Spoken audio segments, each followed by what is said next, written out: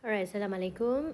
In this video, we're going to continue with covariance. Okay, so last video, we already learned how to calculate the expected return of the portfolio. So before we proceed to the standard deviation of the portfolio, so we must familiarize ourselves with the covariance.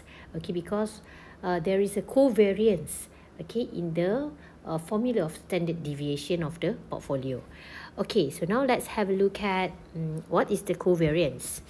Okay, the risk involved in individual securities can be measured by standard deviation or variance. So this one kita dah belajar for the single asset. However, when two securities are combined, so now we are doing the portfolio more than one security. Okay, so we need to consider their interactive or covariance ataupun dia punya interactive risk between two assets. Okay, so the covariance is an absolute measure of the extent to which two assets move together over time. Okay, that is how often they move up and down together. Okay, so there are three types of the covariance. Okay, which is the first one is the positive covariance. Okay, so when the two securities move together in the same direction. Okay, same direction meaning to say here, if let's say we have asset A and asset B, so if asset A is performing well, going up, and so does asset B.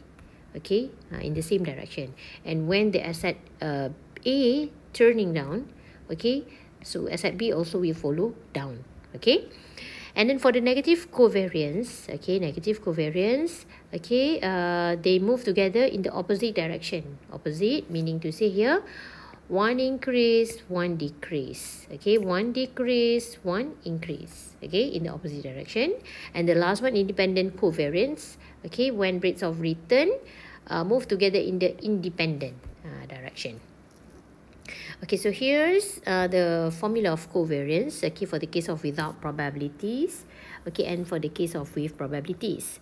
Okay, so the formula is equal to covariance between asset I and J is equal to sum of Ri minus Ri cap times Rj minus Rj cap divided by N.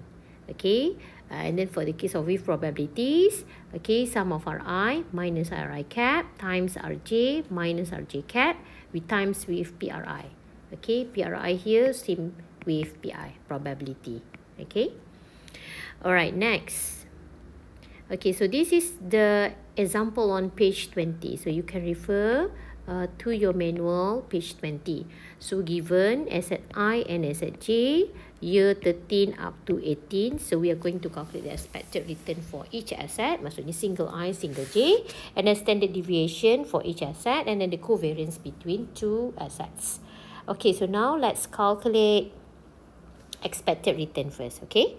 Okay, so the expected return for asset I, okay, so because of this one is for the case of without probability, so we are going to sum up all, okay, sum up all and divide it by N, okay, N number of years kat sini.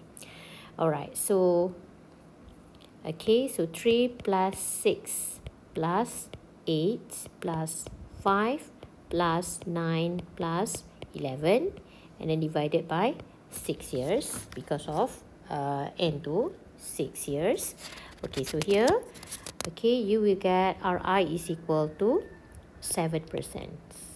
Okay, and then next for the Rj, sama juga, you akan sum up all. Okay, sum up all dekat sini. Okay, 8 plus 10 plus 14 plus 12 plus 13 plus 15. Okay, and then divided by 6. So here you will get Rj is equal to 12%. Okay, next we are going to calculate the standard deviation. Okay, the formula of standard deviation, okay, is equal to sum of Ri minus Ri cap square. Okay, be divided by N because case of without probability. Okay, alright, so let's calculate the standard I dulu. Okay, standard I is equal to, okay, because of ada 6 observation, 1, 2,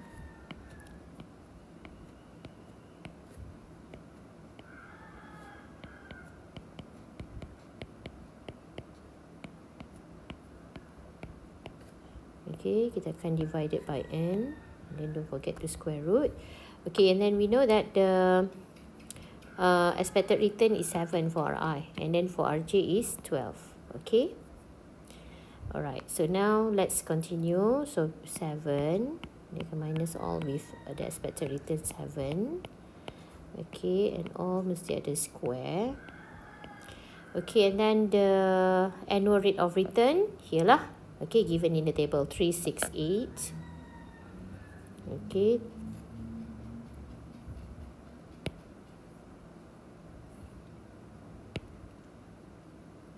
Three, 6, 8, 5, 9, 11. Okay, so when you will count this one, alright, you will get 2.65%. Okay, 2.65%. Okay, and then next, standard deviation of J.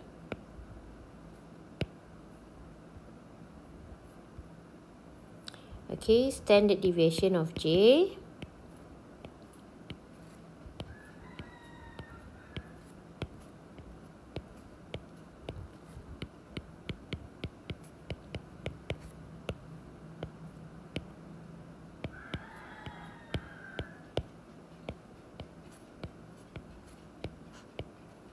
Okay, so we know that the expected return for J is 12. So we are going to minus all annual rate of return, okay, by 12. And then annual rate of return given in the table. Okay, 8, 10, 14, 12, 13, 15. Alright, so this one you are going to get 3% standard deviation of J. Okay, so kita tanda sikit standard J. Standard J 3%. Okay, so this is standard I 2.65%. Okay, ini standard I. Okay, next kita dah settle with all the single expected return, single standard deviation. Now we can continue with the covariance. Okay, so the formula of the covariance, okay, so covariance between asset I and J is equal to sum of Ri minus Ri cap times Rj minus Rj minus Rj cap. Okay, then we divide it by n because the case of without probability. Okay, muat tak nak kira kat sini? Muat So I use this one. Okay, so to calculate the covariance between asset I and J is equal to, so because of the sixth observation,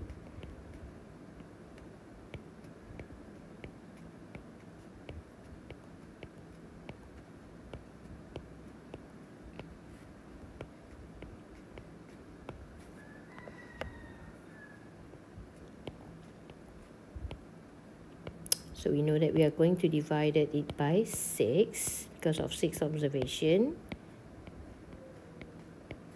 Okay, R cap for I, we know that 7. Okay, and then 3, 6, 8, 5, 9, 11. And then here, all 12% expected return for J.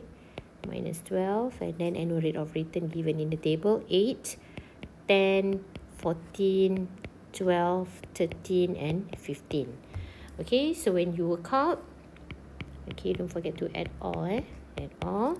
Okay, you are going to get this one, okay, as 34 divided by 6. Okay, 34 divided by 6. Okay, 5.67. So I mudah 2 je lah. Okay, so covariance between asset I and J. Okay, is equal to 5.67. Okay, alright, so this is how we calculate the covariance between two assets. Okay, and then we are going to use this covariance to be put in the formula of standard deviation of the portfolio later. Alright, so that's all for this video. Okay, thank you.